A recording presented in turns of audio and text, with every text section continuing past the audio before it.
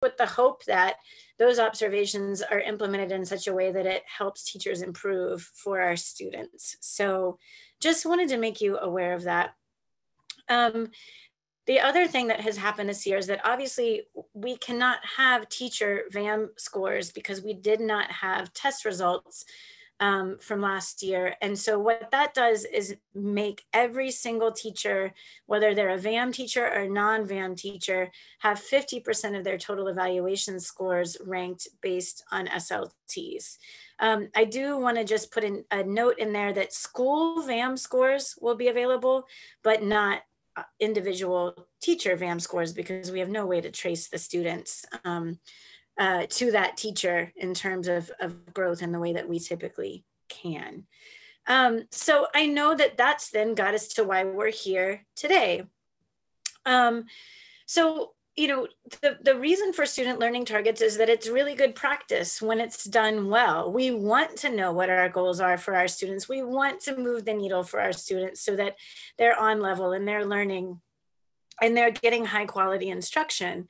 I think the formula, if I could get anything across in the 5 minutes I'll spend with you today, it would be that in any circumstance, this is the formula that we recommend being used, which is X outcome in X amount of time on X assessment for X number of students.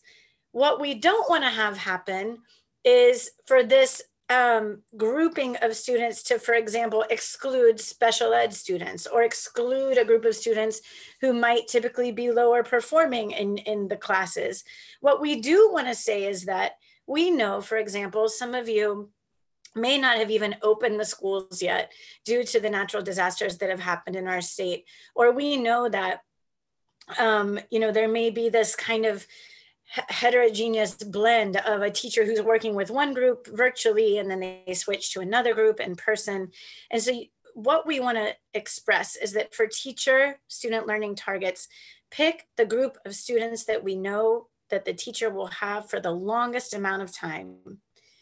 Choose an assessment that is already being used. We don't want the students to be over tested or to pick another test or another diagnostic that gets layered onto your workday. It should be SMART goals, right? And so you're picking something you're already using and making a growth goal based on diagnostic or other data that you will gather this school year. So that is good practice regardless of circumstance. And obviously this year, the way that you think about the amount of time or the way that you think about the grouping of students may need to be specific to your district or school system's needs this year. I'm going to jump, and I know that I'm going to keep going, and I'll be very responsive to questions in the chat, and then we'll have some Q&A time at the end as well. But I'm going to move into the leaders because this gets into a Bessie change. So because we do not have SPS scores from last year, Bessie has approved a couple of alternative ways that leaders or anyone identified as L in the evaluation component of CIS can create their student learning targets. So in current policy and in a typical year, one of those targets is based on the overall SPS score, and another one of those targets is based on a component of the SPS score. So for this year only, leader SLTs can be comprised of formative goals that would follow almost the exact same format of the teachers. So X outcome in X amount of time on X assessment for X block of students.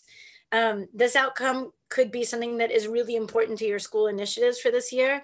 It could include an attendance goal. It could be a subject area, but something that will move the needle forward in terms of your plans for your school. Or they can continue to be SPS related goals, and you can use the SPS score from 2018, 2019 to set those goals. So that and the one observation, I'm just scrolling back here for you, are the two major Bessie changes, and just really highlighting again, making really smart choices in terms of SLTs. I want to highlight a couple of resources for you, which is that we have the Compass Library and we're constantly updating it We have the rate of reliability training in there. There is an SLT assessment guide. And in that guide, our content leads at the DOE have put in assessments that are suggested ideas. We get a lot of questions about how can we set an SLT because we don't have LEAP scores. And, you know, in honor of what Kim said in the beginning, we actually encourage you to look outside of the LEAP, because when VAM teachers set their SLTs based on the LEAP score, they're essentially doubling up the scoring based on LEAP alone. And so we really want you to look at an assessment that is meaningful to you. And there is a guide available in the Compass library right now that you can go to. So I am going to stop sharing the screen, go into the chat and try to answer as we go, and pass the mic back to Kim over there. Thank you all so much. All right, thank you so very much. So now I'm going to go ahead and introduce our experts of excellence from the field. Now, again, I'm still playing with the title.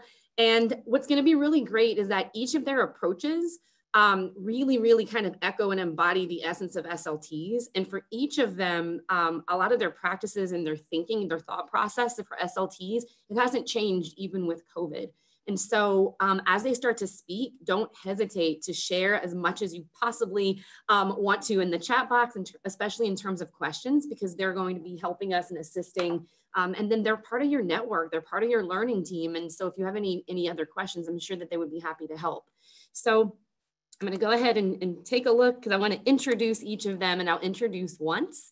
So if you take a look here, the first person who's going to speak with you is Principal Brooke Nolte. If you get a chance to look at her website, I like the Notes with Nolte section.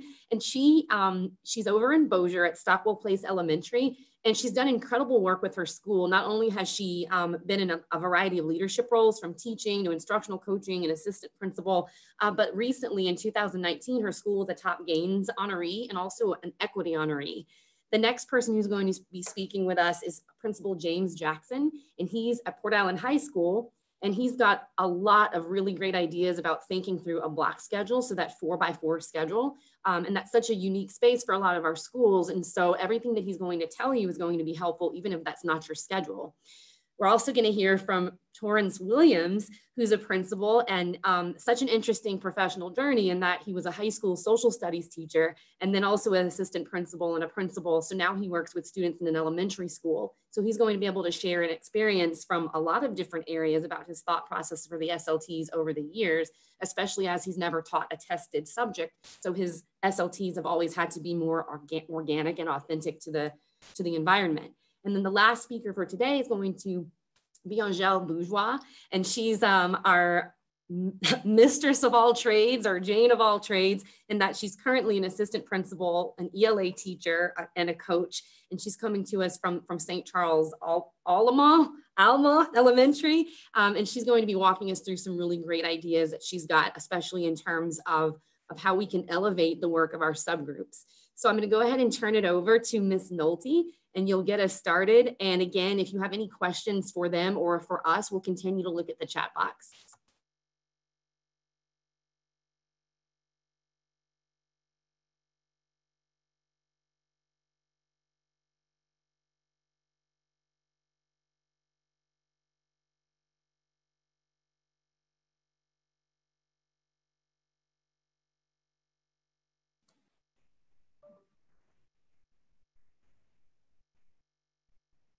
Ms. Nolte, can you say hi, just so that I don't feel nervous inside?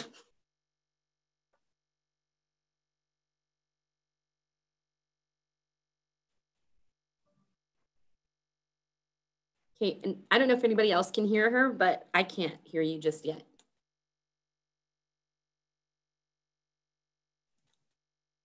No, not yet, but I can see you, so that's a step in the right direction.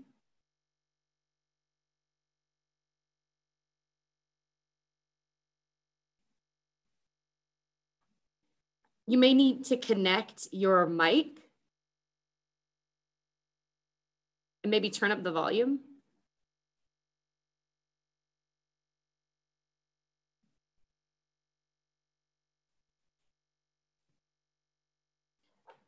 Okay, no worries. So what's easy about this is that I could just flip you next while we figure this out. So Mr. Jackson, are you here yet?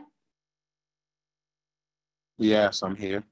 Awesome. Would you mind kind of jumping in the game while Miss Nolte gets her mic ready and you can be our first speaker?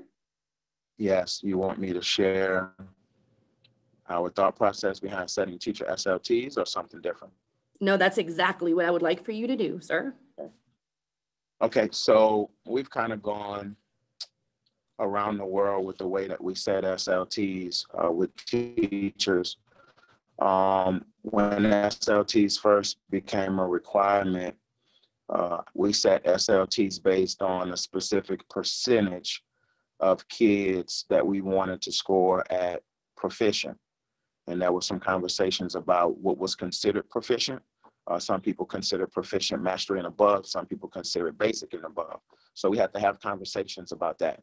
And we gradually increased our expectations from the proficiency expectation going from 60% of kids scoring basic or above to 70 and then to 80. And that worked okay for us. But what was flawed about that process was that it didn't measure or value growth. And so, you know, if I have a student who has consistently scored unsatisfactory, in a teacher's mind, the likelihood of getting that kid to basic or mastery in one academic year is low. So a teacher may not focus on that kid as much, feeling that, hey, this is not a kid that I can get up. Once growth to mastery targets started coming out, then we changed teacher SLTs, LEAP teachers specifically, to be based on the percentage of students that meet their expected growth target. And so what that did was that emphasized each individual kid. So teachers sat down, they had to crunch data, they had to look at each kid in their class and say, okay, where has this kid historically scored before the kid came to me? And then if my job is to grow this kid at least one academic year while he or she is with me, if this kid has consistently scored unsatisfactory, I should at least be able to get him to approaching basic. If this kid has consistently scored advanced, this kid should continue to score advanced. If this kid has scored mastery, I should be able to get him to advance. So what that did was, like I said, it emphasized each individual student. And with us being on a block schedule, just to tell you a little bit about us, we're on an accelerated block schedule where kids take 5 classes in the fall and then 5 new classes in the spring. So we have fall and spring SLTs instead of just, one SLT for this class or this subgroup and another one for another class or another subgroup. So teachers set their SLTs based on their fall courses, and then we revisit those SLTs before we leave for the Christmas break.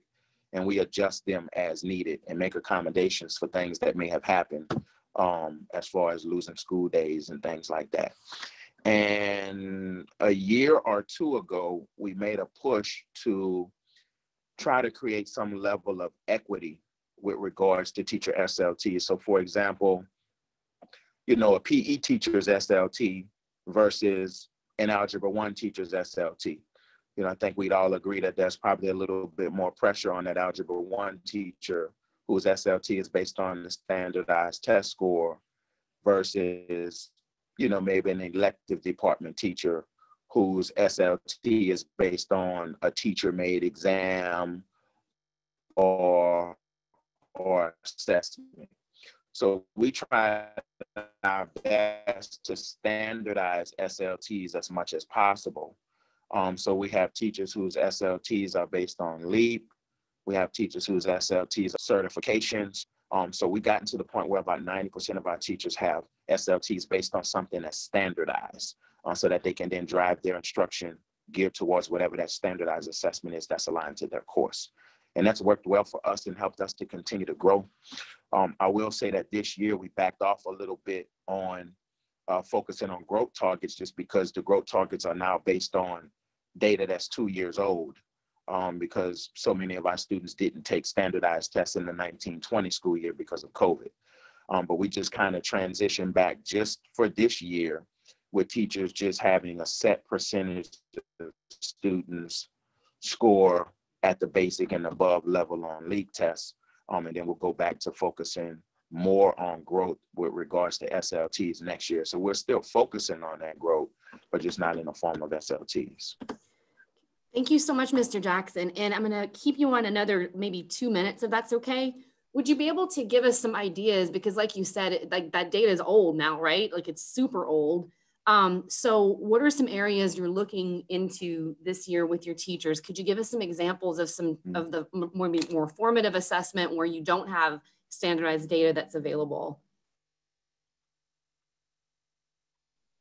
Yeah, so we still received growth targets about 2 weeks ago, and we are still looking at those growth targets and crunching those numbers, because teachers still need to go through the process of looking at each of their individual kids. And again, this is specifically with regards to LEAP courses, which is the overwhelming minority of teachers on the high school campus, but something that I know we all as high school principals place an emphasis on. So we're still looking at growth targets. It's just with an understanding that the growth targets are based on student scores in the 18-19 school year.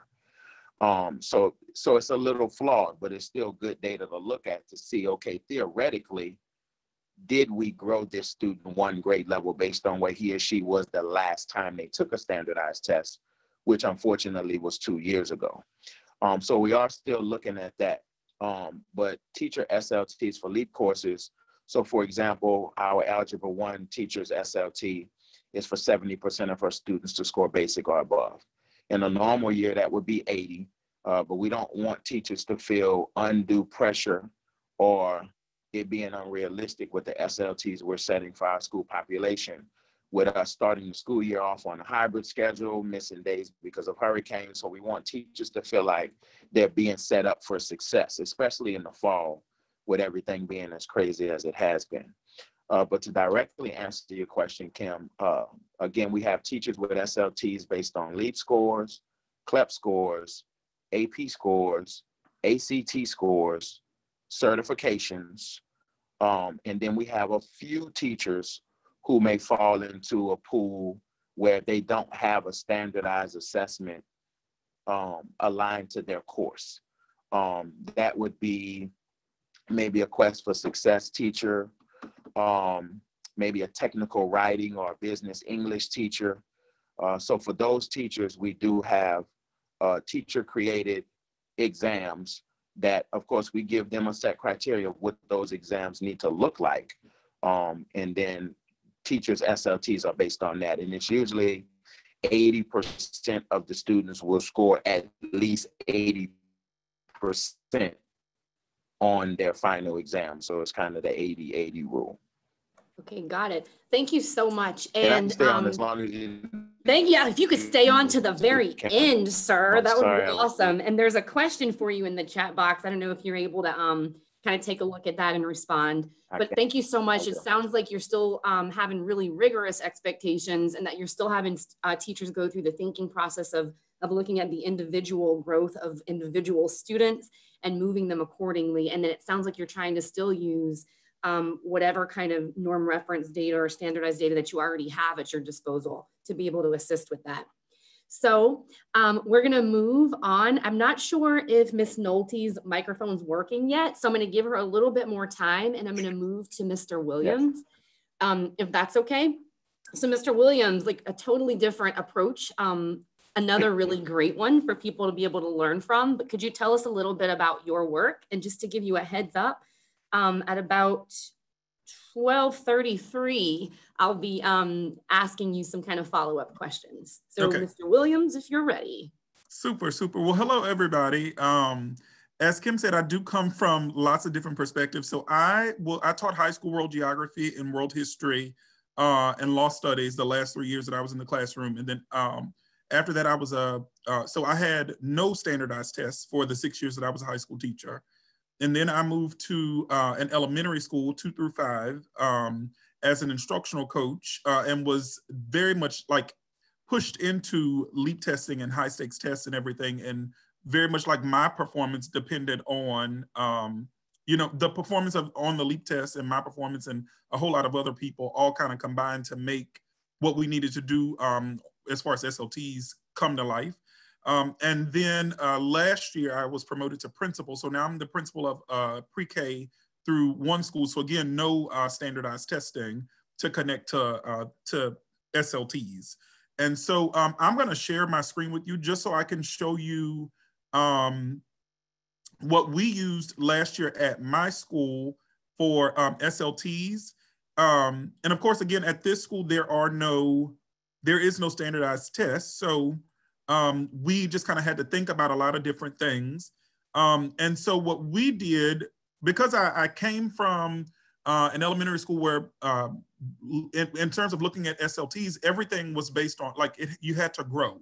And so when I came to Baines Lower, I thought to myself, well, instead of taking the traditional approach, which is what I would have taken as a teacher, I feel like all of our SLTs need to be based on growth, essentially. And so what you can see here on this document is how, like, I give my teachers a frame, and they have to just plug their data in. And so, and then if you look at the ranges, it's all about growth at this level.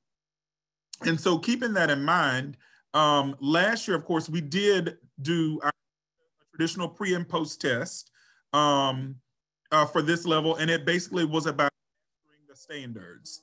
And so like the test would have considered a wide range of different skills in both ELA and math. So you'll see, like, right here, it was written, and I told them, you need to either consider writing or grammar or letter naming or comprehension, and take that one area and that be your focus for LEAP testing. For SLTs. And then I did something similar for math. Like under math, it was number recognition, fluency, operation, so on and so forth. And then they would do the same thing. The SLT was all about growth. In terms of this year, I was kind of like scratching my head about what to do, but ultimately what I want to see, and I work very closely with the principal at my sister school, the 2 through 5 school. And so what we're going to do this year, and we'll probably do this from now on, is we're going to take a look at what is an area of weakness in ELA, or an area of opportunity in ELA in 3rd grade, and what's an area of opportunity in math in 3rd grade. And we're going to write our SLTs based upon something specific. So for example, when I was speaking to Ms. Lemoyne, who's the principal at Baines yesterday, she told me that in 3rd grade and 4th grade, they have the biggest opportunities for growth in modeling and application on the LEAP test, and analysis and reasoning. And so because of working with working with 2 through 5 and now working with pre-K to 1, I know that to get the kids to master that, they have to know what the RDW strategy is, like that, the read, draw, write strategy. If they can read it and write it, then they can do better on analysis and reasoning. If they can draw it, then they can do better on modeling and application. And so those are strategies that we use here. And so those are what we're going to focus on in math. Is we're gonna write our SLT based on the RDW strategy, and the teachers are not gonna have to give another test. They're gonna use a test that they would give normally, and they're gonna look at and analyze how the kids did in the RDW. Did they read it? Did they draw? Did they model? Did they write out their answer? And so we're gonna look at a couple of those, and that's how we're gonna write our target.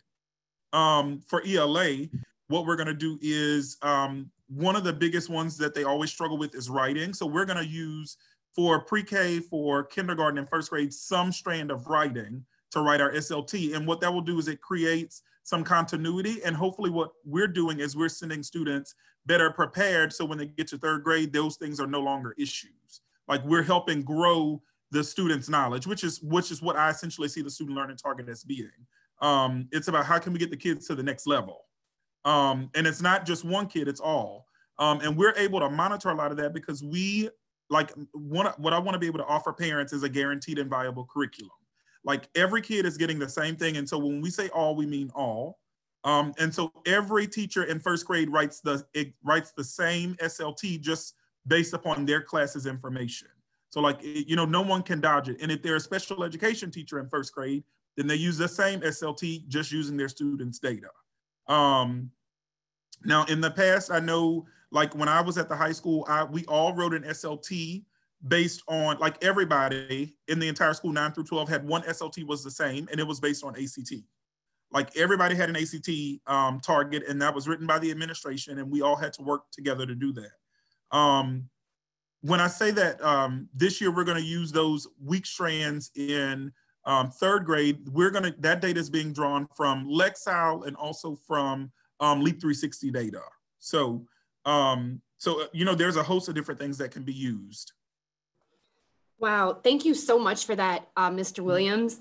I think it's especially valued in the chat box, this kind of look at like vertical growth. And I think that that's something that I've never thought of before in terms of like setting goals. And we talk about things like that, but you've actually made it super concrete. I also really appreciate that, like right there in the writing is the emphasis on growth. And I think about how powerful that is for a teacher to see, because we know we can grow kids, right? And sometimes it's more nebulous the further away the goal seems, but this target is really, really focused and, I don't know, has a lot of optimism in it too. So thank you. There may be some questions for you in the chat box, and then certainly everybody on the call, if you have any questions for Torrance, he will be happy to take those. So now I'm gonna move us on, and I'm still gonna circle back to Ms. Nolte. She'll be our last speaker now, but Ms. Bourgeois, are you ready to roll? I'm ready. Can you hear me? All right, thank you so very much. So take it away, and then at about 12:42, I'll be kind of wrapping up your comments, and then you can join us in the chat box too. Okay, so similar to Torrance, I am now at a pre-K 2 school as well, so there is no standardized testing. We've taken a similar approach to really focus on individual students and growth, individual student growth on our SLTs.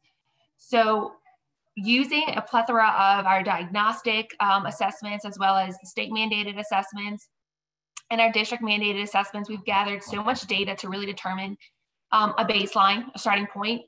With that, looking at each individual student, understanding their retention or their level of mastery of the prerequisite standards, because while our SLTs will be based off of the current grade level standards that we've deemed priority standards, we know that there's a lot of those priority standards directly relate to or have prerequisites to the previous grade level.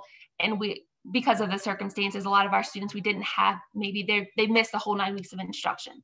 So we've identified those areas or the prerequisite standards that would need or directly relate to the current grade level priority standards that we will be utilizing. Similar to Torrance as well, we are going to be using for pre and post tests that they're administered in a standardized manner, but they're tests that we would typically use as pre and post test in a typical year. And I'm actually going to go ahead and I'm going to share the options that we have right now discussed for pre-K through second. And it lists the pre-test as well as the post-test that we are planning on using.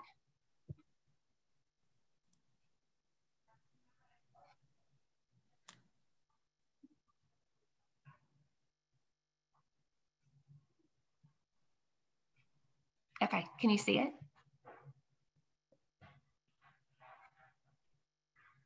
Oops.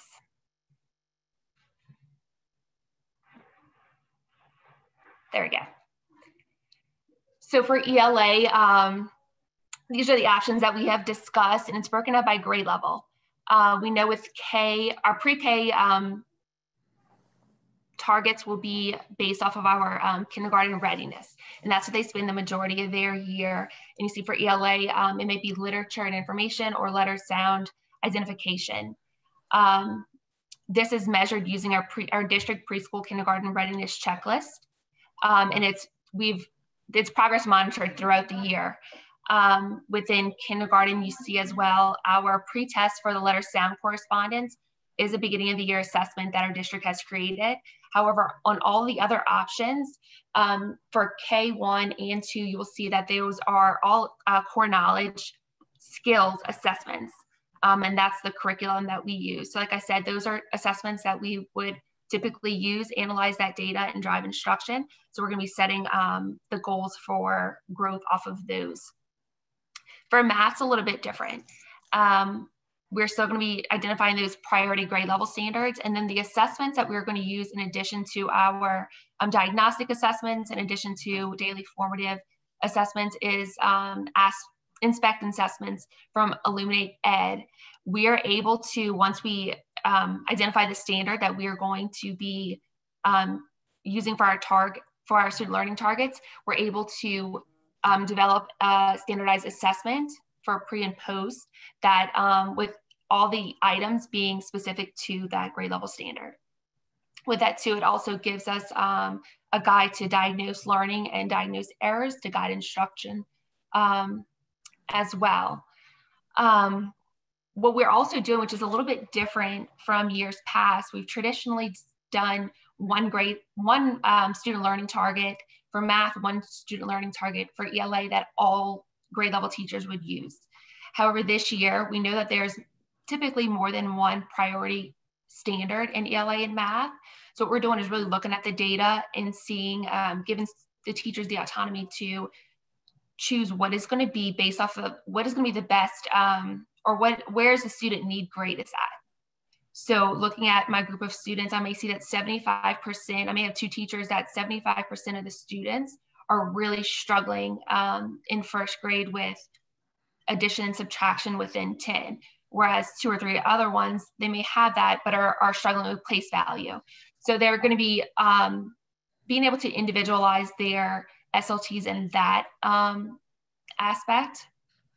And then the same thing with ELA,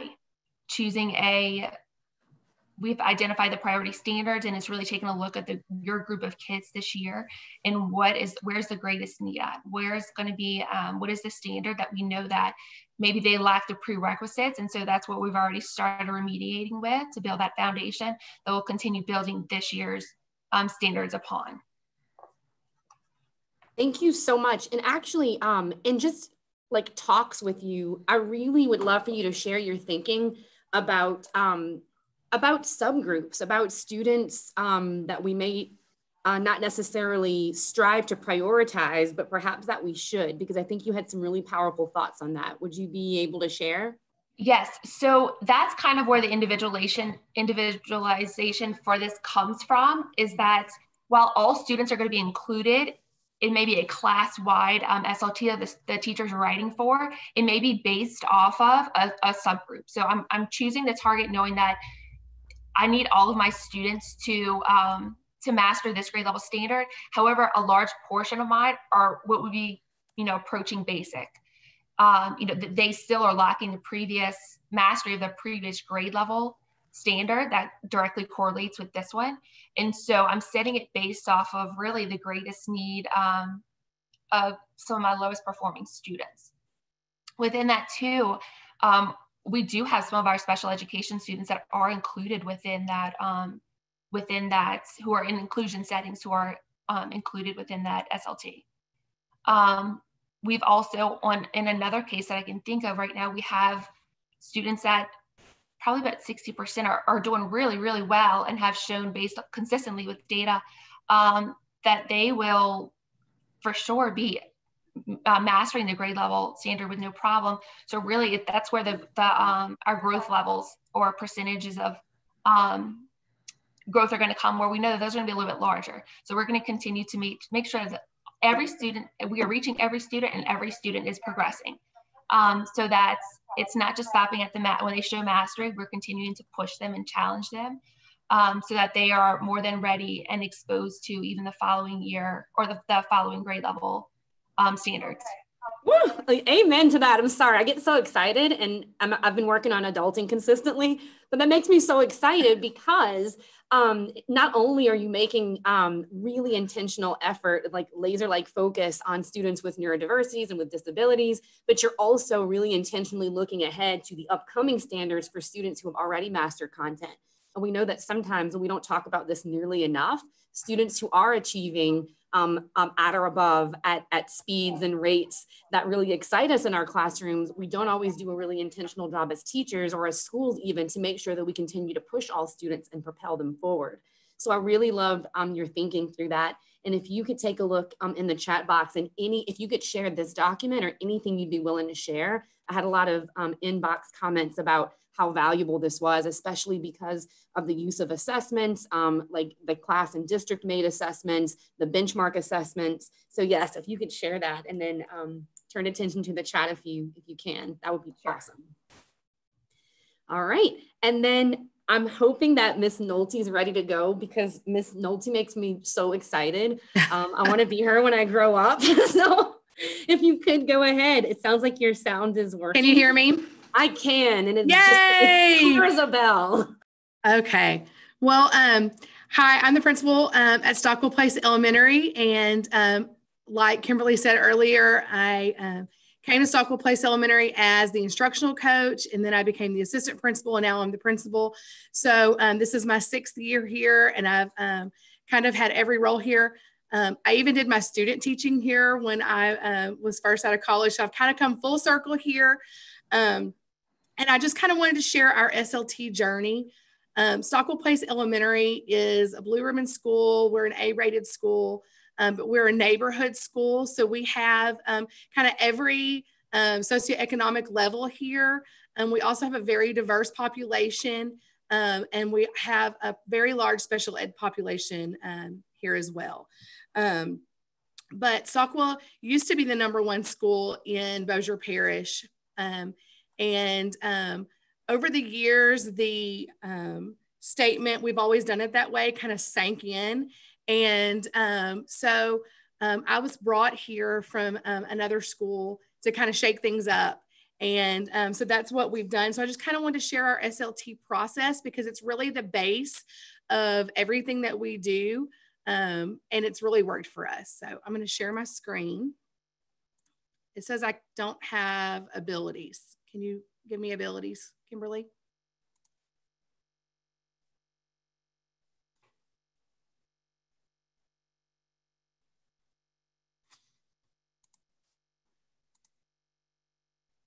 There we go.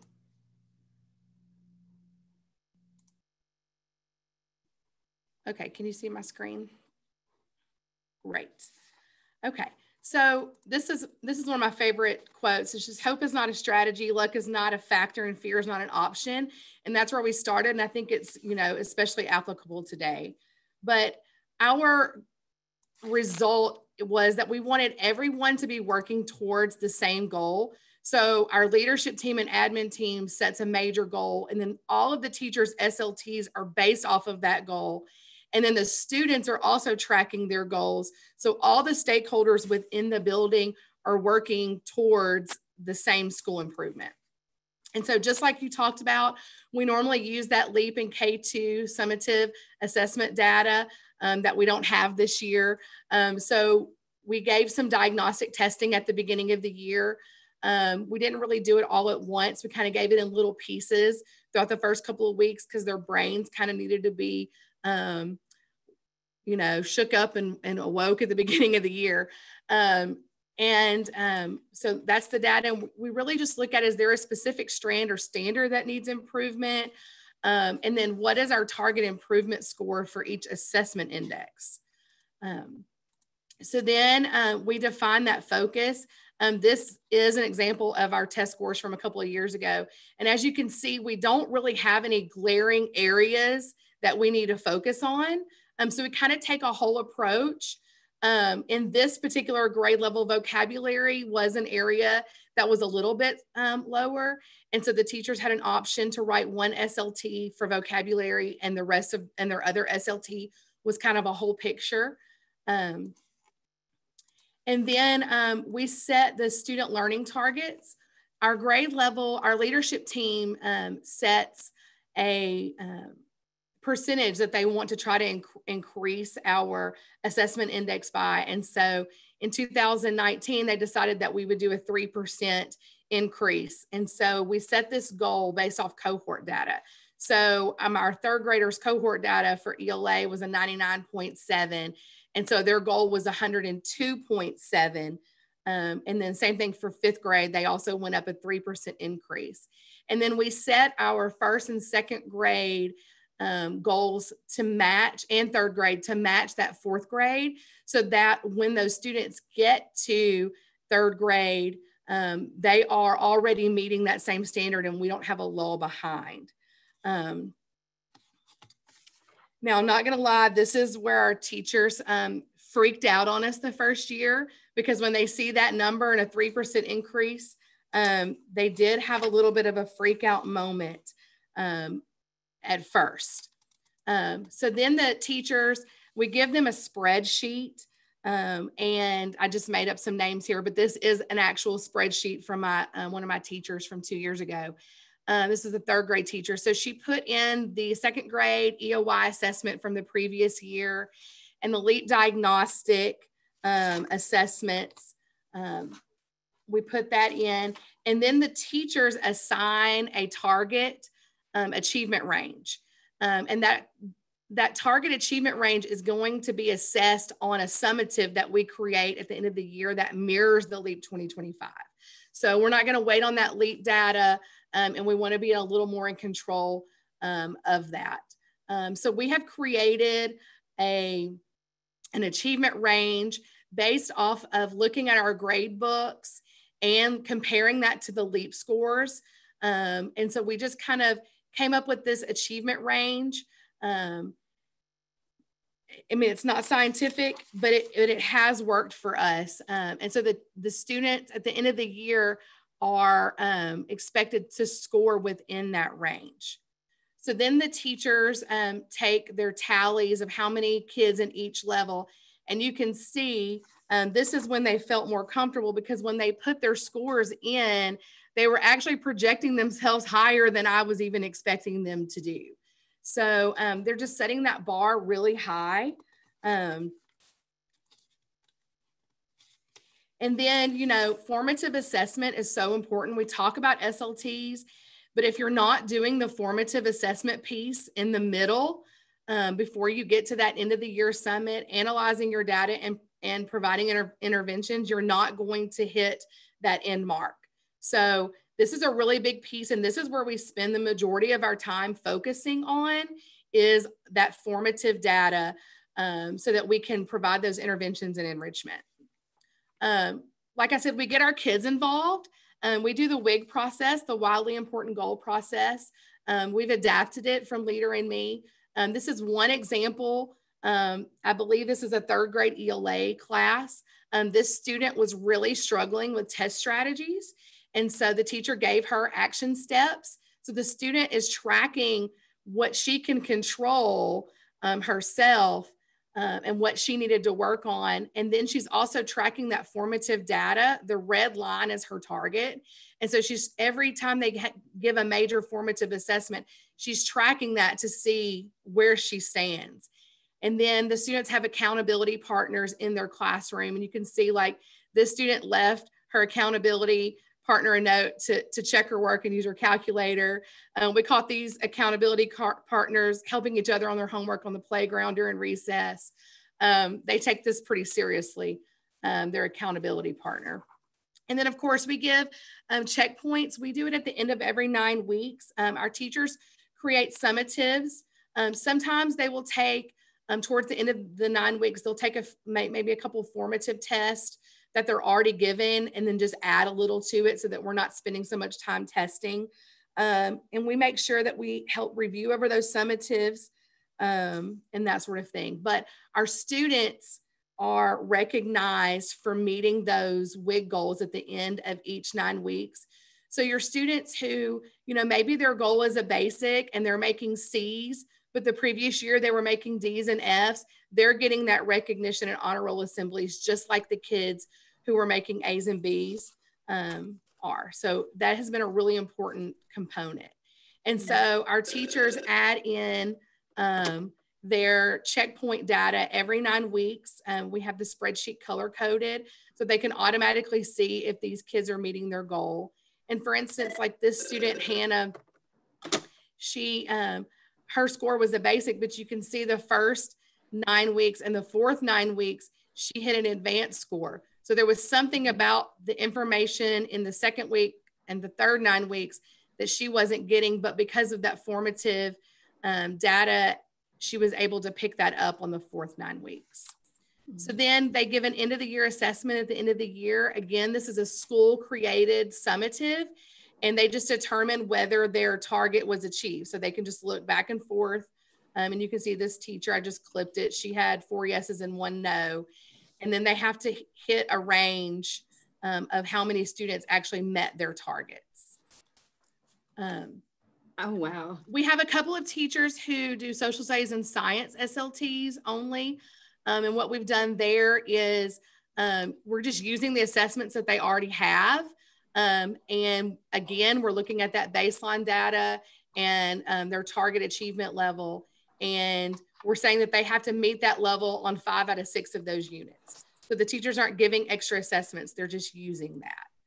And then kindergarten, we pick, they are picking the priority skills that they're teaching, and then every 9 weeks assessing those and adding to them as they get more difficult. And we're coming up with an average. So it's the same process. It's just a little different because it's kindergarten. And just, because of this process, our teachers' knowledge of standards is better. Their planning practice is better. The teacher use of the teacher and student use of data has improved, and our student mastery of standards has gone up. Therefore, our SPS has gone up. So just a little bit of our data, we've had quite a bit of increase over the past several years. And so proudly can say we're the #1 academic index in Bossier Parish again. So that's just kind of our oh my gosh, that's great. So yeah, not to toot your horn, but toot toot, like that's really great. That's so exciting. Thank you so much for sharing that. And from this point on, any more questions that you've got in the chat box, please put those in. But what I really want to highlight about this, Ms. Nolte, is #1, I think what we could really take away from what you just had, and if you could share any of that, that attention to progress monitoring, because I would imagine that by the end of whatever that unit is, or by the end of whenever the period is for tracking data, there probably aren't a whole lot of surprises. I also think it's super cool that, the idea of accountability and the idea of really like focusing on metacognition with students, like them being in charge of their own learning. It's like you're teaching them how to learn, not just teaching them content. And I think if they're looking at their action steps and they're completing those action steps and their scores still aren't improving, they request a meeting with their teacher to change those action steps. So, it's always changing, but it's really worked for us. This didn't happen in 1 year. This was, 4 years of tweaking. And of course, it's going to have to be tweaked even more this year because of our circumstances. But the process will remain the same, and our expectations will remain the same. So thank you so much. And I really appreciate too the variety of assessments that these goals are made upon. So if you could, if there's anything you're willing to share in the chat box, and then I'll be reaching out to you too, so that we can get our FAQ document together with some more resources. But for those of you who are on the call, #1, I want to invite you to ask questions or share things. But I also want to invite you at this time over our next few minutes together, if you could put some topics in the chat box that we could create next month's office hours. They're all going to be completely organic to our time together here. So we do have a survey that's gone out, but I also know that on a school, as Jenny tells us, she's like, it's like drinking from a fire hose whenever you're a principal, and we know that. So if you could just kind of throw in, what would you like to have a more elaborate kind of office hour on? And it might be 1 or 2 things, but that's how we'll form the basis of our contacts of experts to lead next month.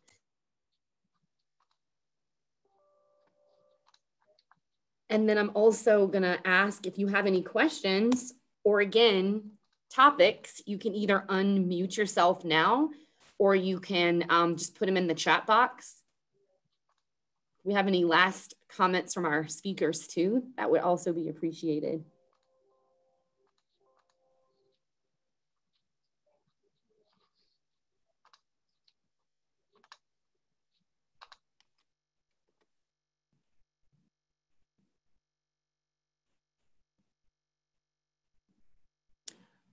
Oh, that's a great topic, Ms. Dan. Okay, So any other calls for some needs that your school districts or schools might have, again, feel free to put that in so that we can formulate our next office hours to support those.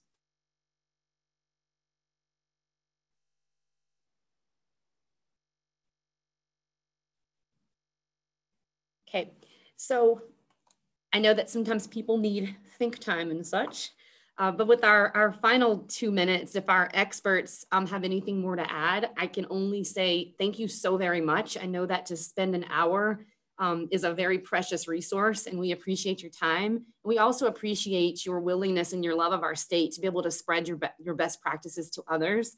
But if you have anything else to say for everybody on the call, that would be awesome, and I'm sure appreciated.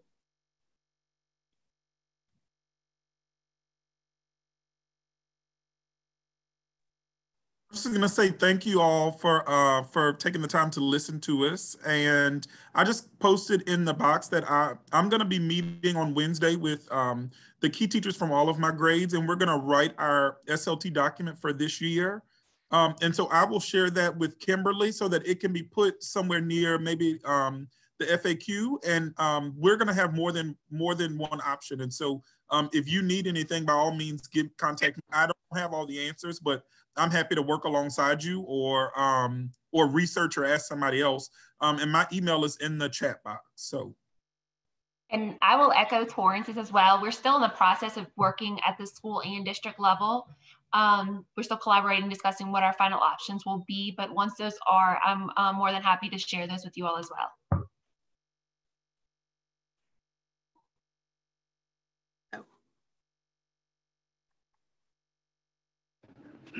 Hi, everyone. Thank you for having me. I put my email address in the chat box as well.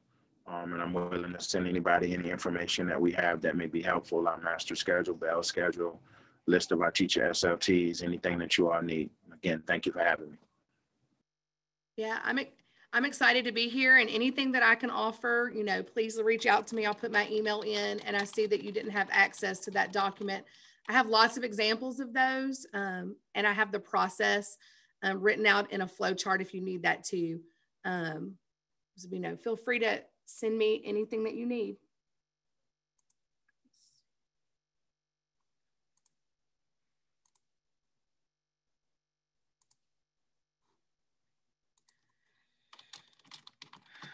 Okay, so to make sure that we respect your time, we're going to go ahead and call this office hours closed. If you would like to stay on to maybe type some questions that you didn't think of, or maybe you didn't want to really put for everyone, you're welcome to do that too.